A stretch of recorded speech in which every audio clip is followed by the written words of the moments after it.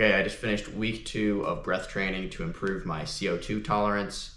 You can see in the video here that I'm doing a CO2 table like I did in my last video, where I drop underwater, hold the weight, try and stay relaxed, and hold my breath for as long as I can. So I do 8 sets of the longest breath holds that I can, and then I recover for the remaining time period.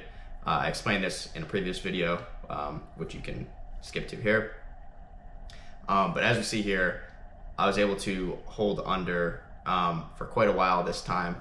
And the reason for this is because my body was able to enter something called the mammalian dive reflex.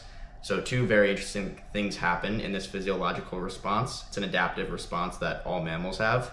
So if you think dolphins, whales, they have ability to dive underwater for a long period of time. And this is how they can do that. And humans have this same physiological response.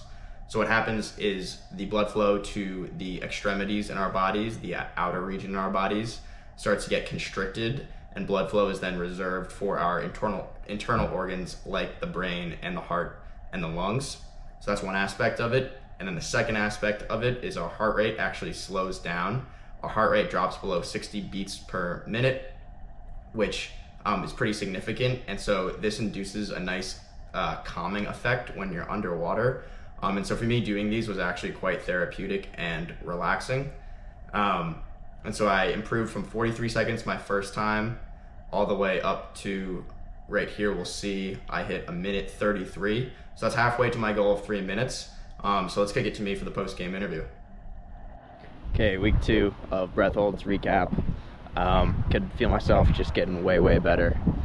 Was able to stay under for, I don't really know how long, but probably around like minute 20-ish, minute 30-ish. Yeah, just feel great. It's really fun being under there for a while. You sort of enter this like meditation type state, get very calm, relaxed, which is awesome. So, good stuff.